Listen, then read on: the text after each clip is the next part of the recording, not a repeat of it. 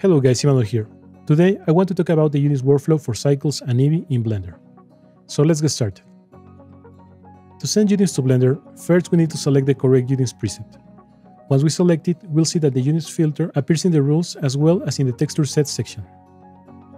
This filter allows us to select the UDIM tiles we want to export. If you want to select all the UDIM tiles, all you need to do is write an asterisk. If you want to only select some of them, you can either write the tiles separated by a comma, for example 1001, 1002, 1003, or as a range 1001 to 1003. You can even combine both, for example 1001, 1002/1003. Think of it as the way you choose pages you want to print of a document. This works the same way for the rules as for the sets.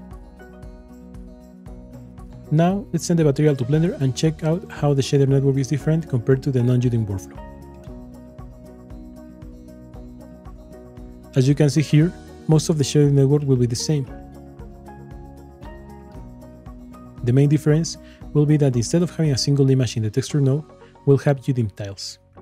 And if we check the images, we'll see that instead of having one image that is covering the 1001 UV space, we'll have one image per UDIM space.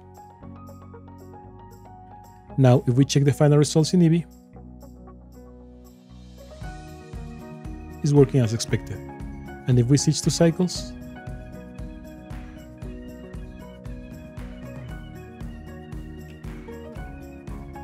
it is also working.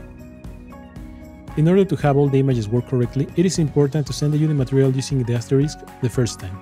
That will load all the UDIM tiles image correctly inside Blender.